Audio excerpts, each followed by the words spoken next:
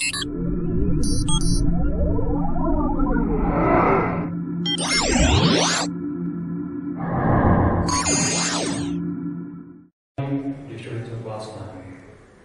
dealing with this chapter, seeds, structure and germination. In the last class, we have learned about the definition of fruits. We have learned about the definition of seeds and the grain. We have also talked about the different types of seeds also, depending on the presence or absence of English form. We will talk about albuminous seeds and we have talked about the XAVIER'S seeds. Then we discussed that on the basis of presence of number of cotyledons, many of the seeds are two types, monocotyledonous and dicotyledonous. So today we are going to discuss about the structures of the monocotyledonous seed and the dicotyledonous seeds. Clear? So let's talk first about the bean seed, alright, which is the dicotyledonous seeds. So bean seed. So bean seed, first point remember that bean seed is a dicotyledonous seeds. So over here you have to remember the different terms which we are going to use. Okay, so what are those terms you have to remember and which are very, very important. So those terms that you have to remember over here is, first of all remember the seed coat, testa and tegmen. T-E-S-T-A, testa and tegmen. Okay, so the term that you remember over here is testa. Clear? Remember those words. Testa. Then remember the word tegmen. Clear? Remember the word hilum. H-I-L-U-M. Hilum. Then micropyle. M-I-C-R-O-P-Y-A. Micropyle. Then radical. R-A-D-I-C-L-E. Radical. Not R-A-D-I-C-A-L that we use in chemistry. Okay, so remember the term radical, R-A-D-I-C-A-L, radical, then plumule, P-L-U-M-U-A-L, plumule, then hypocotyle, H-Y-P-O-C-O-T-Y-L, hypocotyle, and epicotyle, E-P-I-C-O-T-Y-L, epicotyle. These are the different terms which we have to remember when we used to go through the bean seed or dicotyledonous seeds. So first one, remember the bean seed, it is a dicot seed or a dicotyledonous seed, but a di means two. So in case of bean seed, you will find two cotyledons. Clear? First point. Number 2 point, remember shape of the bean seed. The shape of the bean seed is kidney shaped. Okay, the shape of the bean seed is kidney shaped with convex and concave sides. Clear? So the first point is that the bean seed is a dicot seed. The shape of the seed is like kidney with both the convex and the concave sides. Clear? Next point, remember the seed coat. Alright, the protective covering of the seed. So over here we have got the outer covering and the inner covering. Clear? The seed coat is divided into two coverings, the outer seed coat and the inner seed coat. The outer seed coat is known as testa, T-E-S-T-A, testa, which is hard and brownish in color. Remember, okay, the outer seed coat is known as testa, which is hard brownish covering, and the function of testa is to protect the delicate inner part of the seed. Remember, the function of the testa, which is the outermost covering of the seed coat, is to protect the delicate inner part of the seed and to protect it from injury and the attack of bacteria, fungi and other insects. Clear? Now the inner seed coat, the inner lining next to the testa, the inner lining or the inner covering, which is called the tegmen. So both testa and tegmen, they are protective in nature. So now we will just look at the structure of the testa and the tegmen. Okay. So let me show you. Okay. So you can see over here the outermost covering of the seed coat. Remember, we have got two covering, testa and tegmen. So you have to identify which is testa and which is tegmen. Okay. So you can see over here that there are two cotyledons. So it is a dicot. Okay, there is the first cotyledon and the cotyledon. So these are dipod seed, bean seeds. Then we learned that in bean seeds we'll find the seed coat. Okay, it's a kidney structure. You can see over here. It's a kidney structure, alright, with the convex side and the concave side. Number 2 point. Number 3 point, we'll go through the seed coat. So the outermost covering, okay, the outermost covering of the seed coat is called the testa. So this is the outermost covering. So this outermost covering of the seed coat is called the testa. T-E-S-T-A. You can see over here also. Testa. Okay. So this outermost covering is called the testa, and the inner lining over here, as you can see over here, is the tegmen. Clear? So these are the two covering of a seed, or that is seed coat. Testa, the outermost covering, brownish one, put it in nature, and the inner lining next to testa is the tegmen. So you can see over here, testa and tegmen. Clear this one? Okay. So first what you learn, these are dipod seed with two cotyledon. The shape is kidney shaped with both the convex side and the concave sides. The seed coat, the outermost covering is called the testa, and next to testa, the innermost covering is called the tegmen. Okay, yes, we'll come to that afterwards. Okay. Now next one, we'll learn about the micropyle. Clear? So this part is the hilum and this part is the micropyle. I have explained for you. So let's see the next part, the hilum and the micropyle. So remember, this part is the convex part on the convex side, and this part is the concave side. Okay. So hilum, next time remember, hilum is a distinct whitish oval scare on the concave side of the seed. That means this part. Can you see over here on the concave side, white scale is present. So this part, okay, this small white scale part is present on the concave side of the seed is called the hilum. H-I-L-U-M, hilum. So that part is the hilum. Okay, so this hilum will represent the place where the ovule was attached to the ovary wall through the placenta.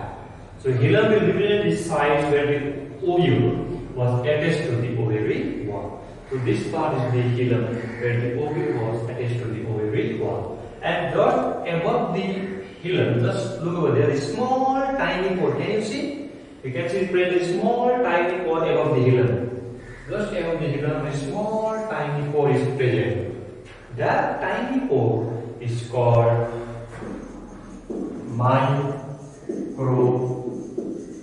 Okay, that small tiny pore just above the hilum is called the micropyle. So micropyle is a tiny pore situated close to the hilum. It marks the opening through which the pollen tube enters the ovule. So pollen tube will enter the ovule through the help of micropyle. But there are certain functions of micropyle. What are they? Before that, remember the structure. So on the concave side, we will find a small white scare. Right? The white scare is called the hilum. It represents the spot where the ovule was attached to the ovary wall, to the placenta, and just above the hilum we will find a small tiny pore which is called the micropyle, through which the pollen tube enters the ovule. Now, what are the two functions of the micropyle? Okay, the micropyle mainly serves two functions. First function of micropyle is that when soaked in water, so when we keep the seed in water, the seed absorbs the water, we know that. So when we keep the seed in the water, we know that the seed will absorb the water. So the seed will absorb the water mainly through this micropyle and make it available to the embryo for germination. So when you keep the seed in water, the seed will absorb the water. So the seeds are able to absorb the water through the micropyle, and this water will be available to the embryo for germination. Second function of micropyle is that it provides for the diffusion of respiratory gases for the growing embryo. So gases will be diffused in and out by the help of micropyle. So these are the two general functions of micropyle. The next one, cotyledons. We know that there are two cotyledons in case of a bean seed. So they are dicotyledonous. So now we will see the types of cotyledons. Okay, we talk about cotyledons. So when we used to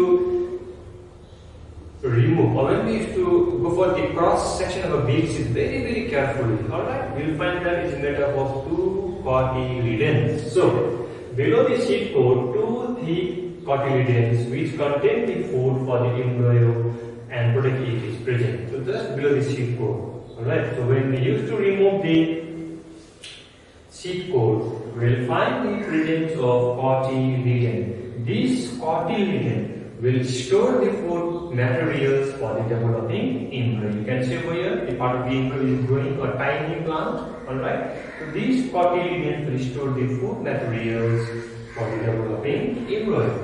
Now, embryo. So when two cotyledons are separated, so when we used to remove the two cotyledons, tiny embryo can be attached to one of the cotyledons. So when we used to remove the cotyledons very carefully, then we will see the presence of an embryo on one of the cotyledons. So you can see over here, this is the intact bean sheets. Alright. So when we remove the outer covering testa and remove the tegmen, we will find the presence of cotyledon. And when we used to remove the cotyledon, right? When we used to remove the cotyledon, we will see the presence of embryo. But embryo will be present on one of the cotyledon. So when we remove the cotyledon, we will find the presence of tiny embryo on one of the cotyledon. Remember, on one of the cotyledon. Then this embryo, it consists of two parts, radical and plumule. Can you remember? Alright. Embryo mainly consists of two components. Radical, you can show it also.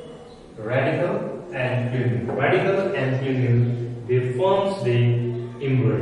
Now we will see which part is radical and which part is plumule. So over you can see the two cotyledons, and over here you can see the tiny embryo. In fact, this embryo will be present on one of the cotyledons. So now here we will see the radical and the plumule. Okay, so this particular part which you can see over here, this one is the plumule, P-L-U-M-U-L, plumule. It forms the future shoot of the plant. Okay, and this one which you are seeing, this is the radical. Radical forms the future root of the plant. So embryo mainly consists of two parts.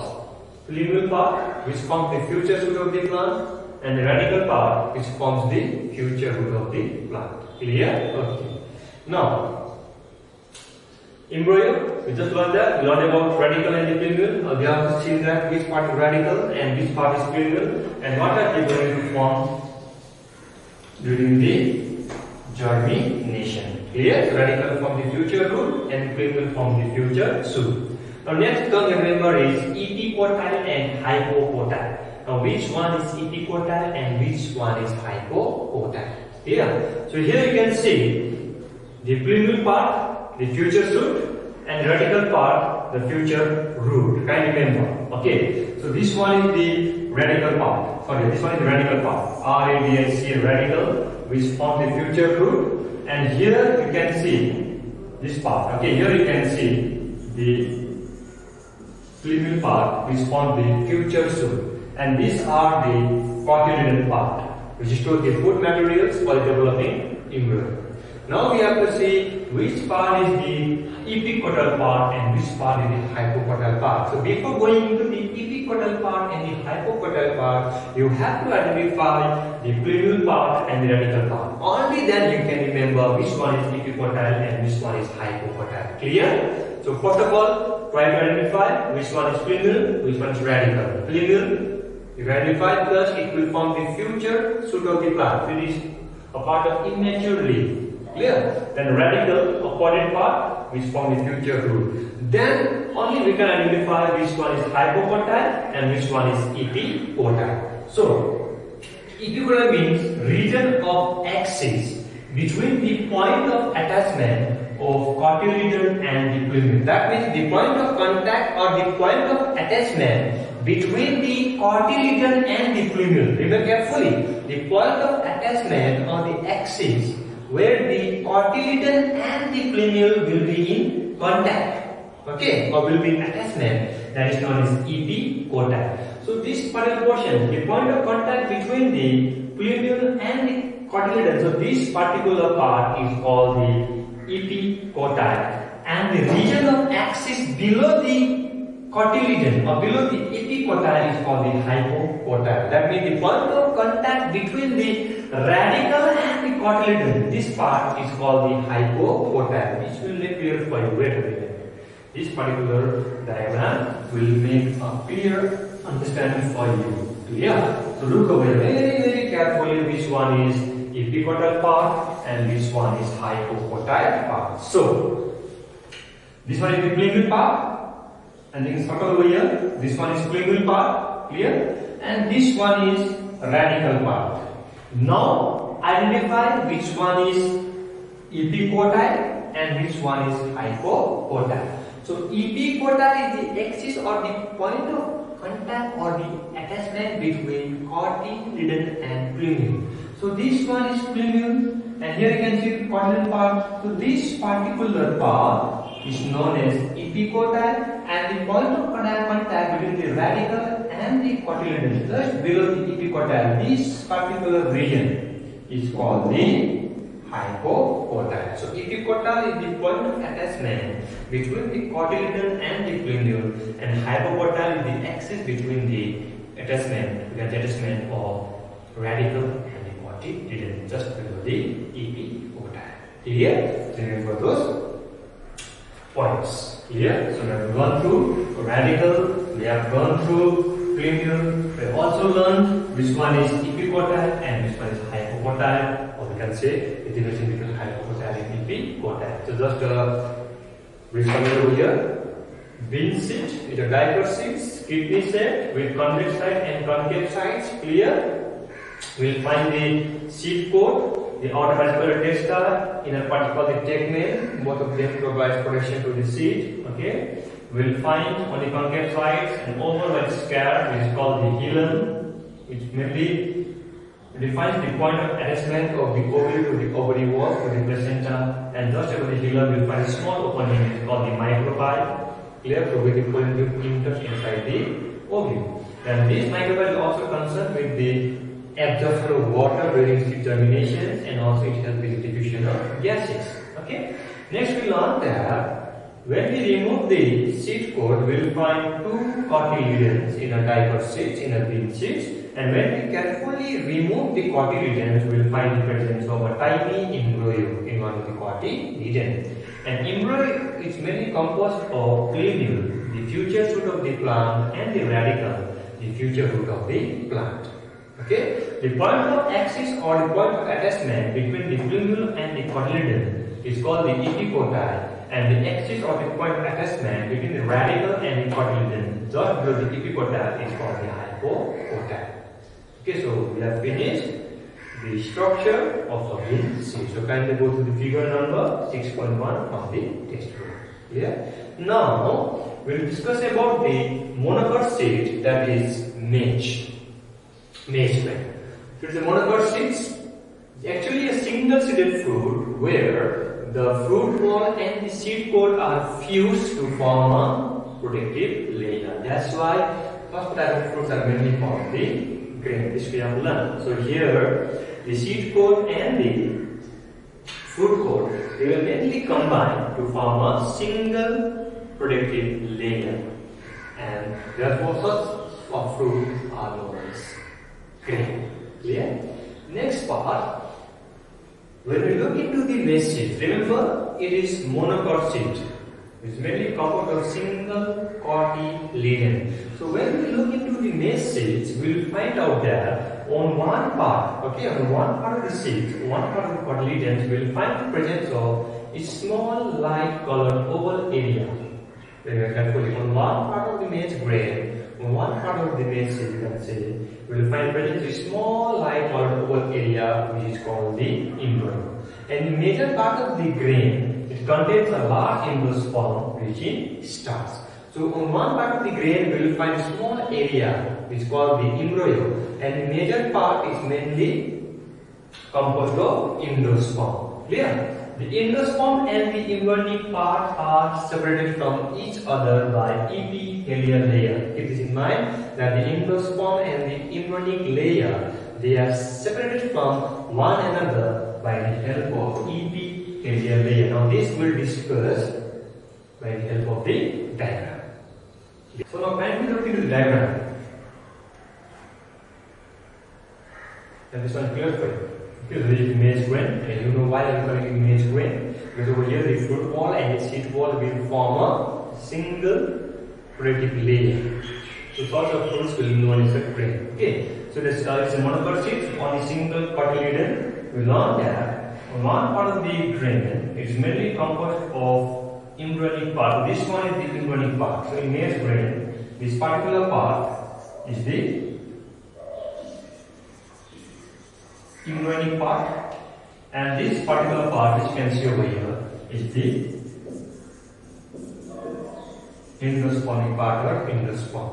So this part is endosperm part, this part is the embryonic part. These two parts are separated from one another by a thin, can you see over here, by a thin epithelial layer. So this particular layer is called the epithelial layer or epithelium. So epithelium or the epithelial layer will separate the endospermic part and the embryonic part of the cotyledon or the maize grain. Clear? Okay. Now, next one.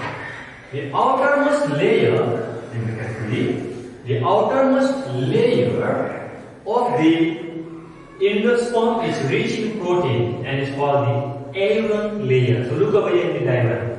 So this one is the embryonic part, this one is the endosperm part, this is the epithelium or epithelial layer that separates endosperm and the embryonic part. Clear? So this outer layer of the endosperm, which you can see, this outer layer, as you can see over here, this outer layer of the endosperm is rich in protein. So therefore this outer layer of the endosperm is called the aileron layer. This layer, aileron layer. So look over here. So this layer, we are talking about this layer. Okay, we are talking about this particular layer. So this layer of the endosperm is rich in protein. Okay, so this rich proteinous layer of the endosperm is known as aileron layer.